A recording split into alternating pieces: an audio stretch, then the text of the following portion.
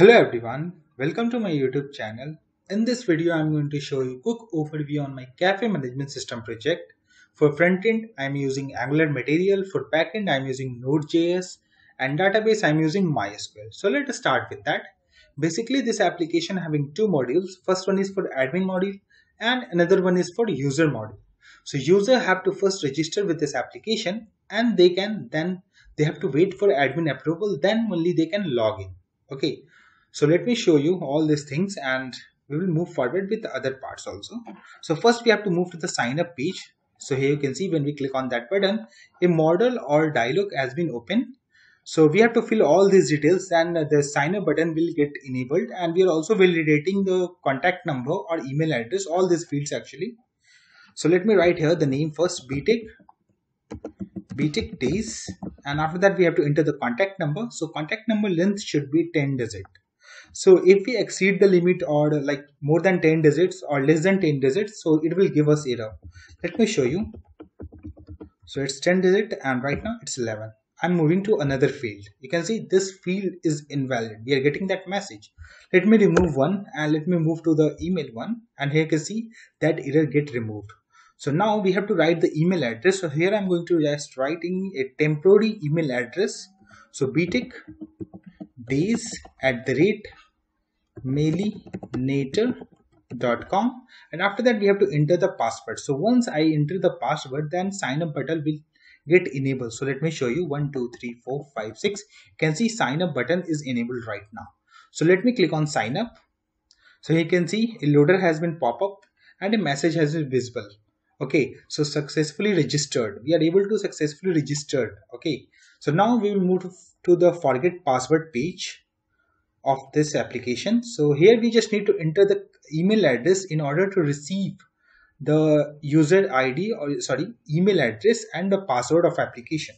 So let me write here correct email address mellinator.com and let me send the password. So let me password sent successfully to your email address.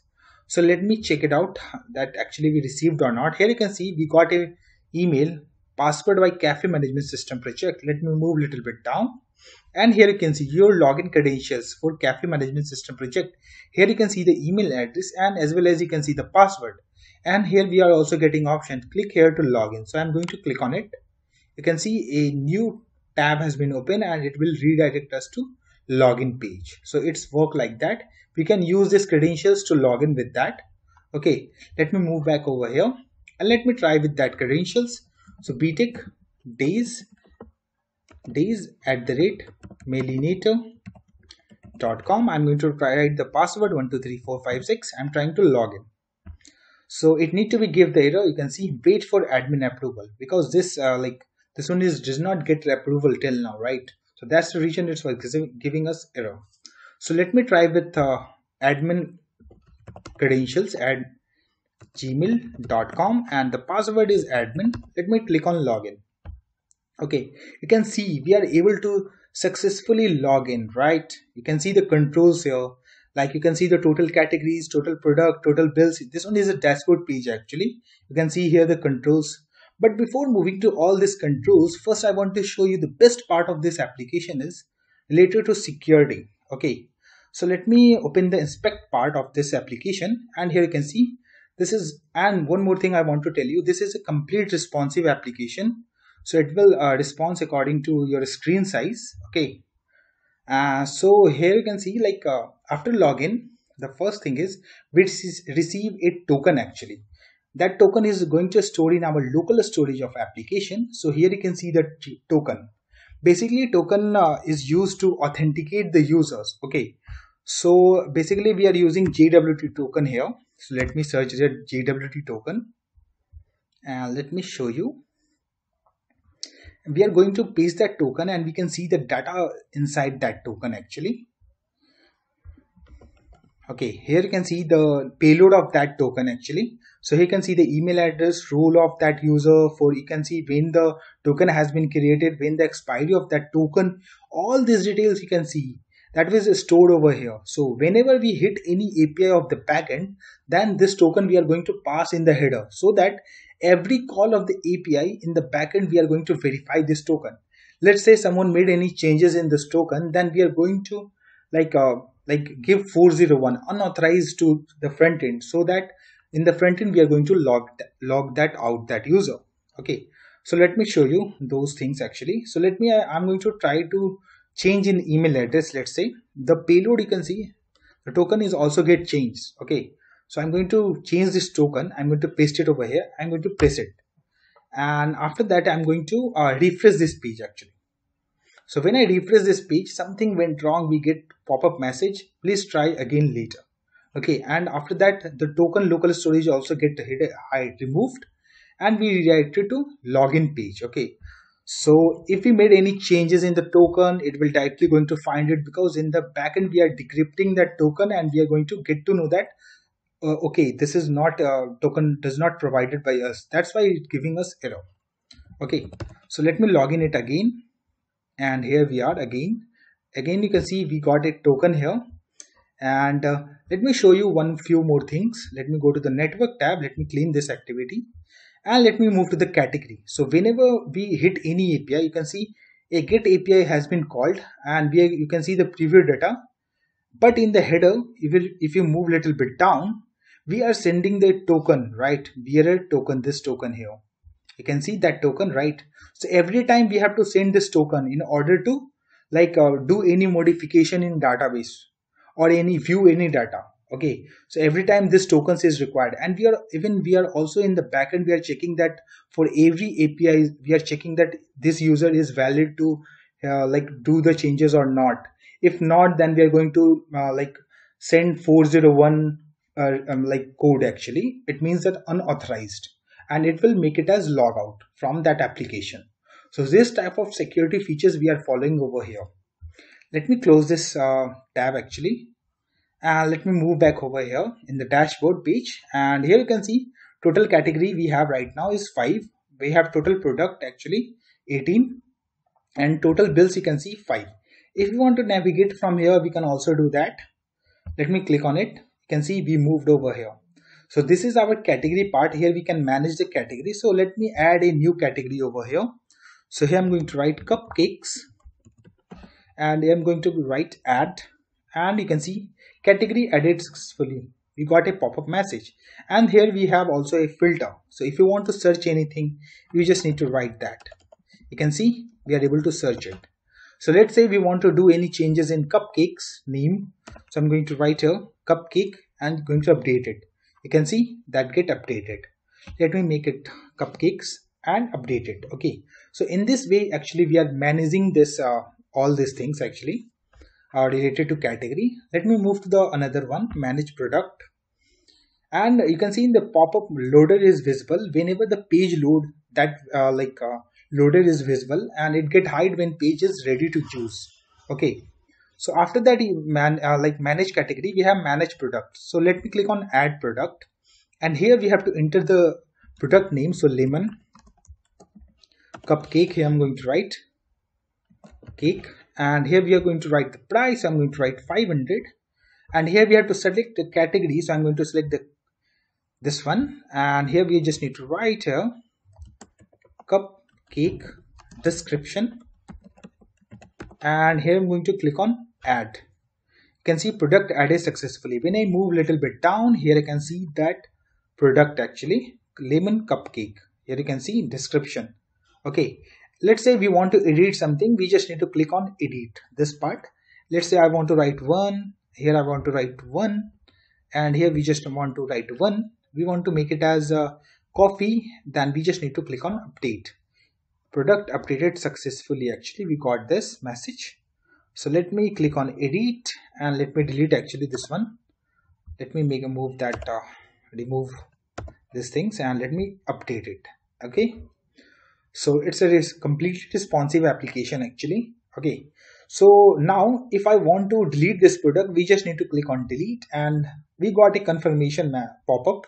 Are you sure you want to delete lemon cupcake product? So if you click on no, it will not going to do anything. If you want to delete it, you just need to click on yes. So you can see product deleted successfully. We get a pop-up message, and in the last you can see we have a activate or deactivate product option. So basically this one is used to activate or deactivate the product, like it will not visible in order page actually. So we will show this one is later actually. So let me move to the manage product actually right now. So this is the main part of this application. So here we are going to generate the bills for customers, and first we need to get the some details like customer name, so btech days. After that we have to write the email address, so btechdays.care@gmail.com. After that we have to enter the contact number, so I'm going to write the contact number. So everything we are validating it and every field of this application. So here we are also doing that, and here the button is disabled, right? So we need to select that. So we are going to select the cupcakes. Till now we don't have any products, so it will not anything is visible over there. So let me select donuts, and you can see we are getting 4 options. So let me click on it. You can see we have total. Let me increase the quantity to make it as 10. Let me click on add. You can see product added successfully. When I try to add it again, in that case we will get a black pop-up message with product already exists message actually. So you can see the color of this pop-up is also get changed according to error, or it is correct, then it will show the background is black, green actually.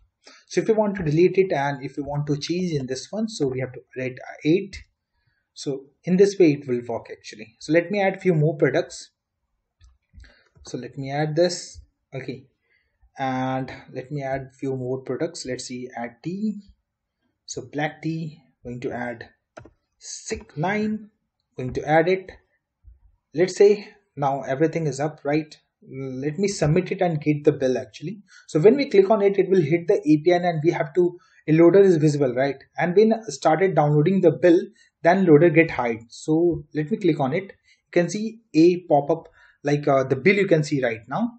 So you can see the cafe management system name, you can see the name, btechdays email address, you can see the contact number, you can see payment method, you can see the product details, you can see the which product he purchased or he or she purchased actually, and you can see the total amount they paid for us. Okay, so in this way we are managing the bills. So one more thing I need to show you, let me deactivate all the products related to donuts. So I'm going to deactivate all the product of this one. Okay, so I'm going to deactivate and I'm going back to the manage order. So I'm going to select donuts and I'm going to select this one. So no product is visible, that's why we are not able to see any of the products. Okay, so in this way we are managing this one. So let me activate one. So one product will be visible over here. So let me show you donuts and let me show you. You can see we have one active product over here. So in this way we are managing that activate and deactivate product. Okay, so this is all about manage product part of this application. Let me move to the Viewfield. Okay, so here you can see we have Viewfield options. So if you want to search anything, you can search it from here. Like if you want to search btechdays.care, you can see you can search it by name. You can name, email, contact number, payment method, total. You can search it with all any of this. Okay, so if you want to see the bill of this application, this user, right now we created, you just need to click on this view. You can see that in this pop-up also. You can see the same thing almost here. And when you want to download the PDF again or other user PDF, you just need to click on this button. So it will actually download the PDF for you. If you want to download other PDF, you just need to click on it. You can see it getting started downloading. So one by one, if you want to download all the PDF, you can download it. If you want to delete any user, any bill, so you just need to click on that. Or you should want to delete the btech days bill, I'm going to click on yes. So it will delete that product actually. Bill actually. Okay. So in this way, we are viewing the bills and all. Okay. After that, we have manage user part. So let me open it. And here you can see the list of the user we have. So this user has been registered right now. So let me activate this actually. Okay, so now this user will able to log into our application. So let me log it out and let me show you that one. So let me log it out, and now I'm going to write btechdays@mailmeter.com, and the correct password is 123456. I'm going to write 7, so it will show us incorrect username and password. So I'm going to delete one. Okay, and I'm going to try to log in. Okay, I think I deleted 2 times. Okay, 1 second. btech days 12345 6. I think this one is the correct password. Okay, here we missed yes. So let me write here btechdays@mailinator.com. Let me click on login. You can see we are able to successfully log in actually.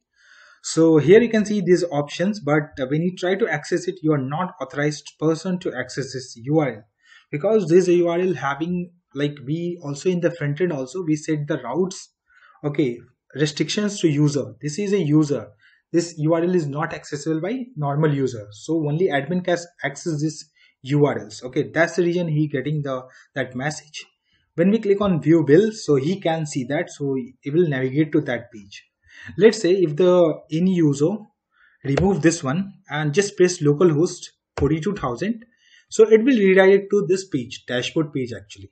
Let's say if this user close this application browser actually, okay, and when you open the browser it again and write localhost 42,000, so it will redirect us to dashboard page. Here you can see, because we have the token stored in our local storage, so that going to take that token and going to check that it is valid or not. If it is valid, so it will redirect to dashboard page. If it is not valid, then in that case it will clear the local storage and will stay at the login page. So this type of features we added in this application.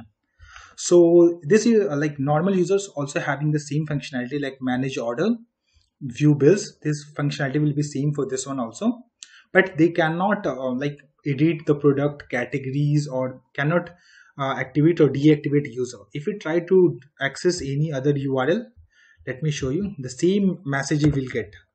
I'm trying to access the product. You can see you are not authorized person to access this page, and it will redirect to dashboard page. Okay, so beyond this one, we also have one more option. That one is change password. So let me click on this. If you want to change the password, so you have to first you enter the old correct password. So I'm going to write 12345, and after that we have to enter here a password. So I'm going to write here admin, and in the confirm password we also need to enter the correct actually matching password to the new password. So I'm going to write only admin. M is missing, that's why it's showing new password, and confirm password does not match if I write M. Okay, 1 second. Admin, you can see update button is enabled. So let me click on update in correct old password. So it able to like give the exact error what we are expecting. So let me write here 6 and let me try to update. Password updated successfully. We get the pop-up message. Okay, so in this way, like we are able to change the password. Let me show you one more thing about this application. Let's say if this user, let me go to the JWT token and let me copy this token and let me make it as admin actually. And if it get admin and still you want to access any other resource, it will going to redirect to login page. So let me show you. This one is a user, right? So when I make it as admin and if I try to change over here, and if I try to access this manage order, you can see something went wrong, redirected to login page. Okay, so in this way we are actually handling our security and all. And in this page I also added few more parts of this one at home page. This is just a static part of this application. Okay, so this is all about our cafe management system project. I hope you guys like this video. If you want to purchase, you can contact us on Instagram as well as on email address. Okay, and in upcoming videos I'm going to create all these things in step by step. So stay tuned with us. Please hit like and subscribe on our channel. Thank you so much.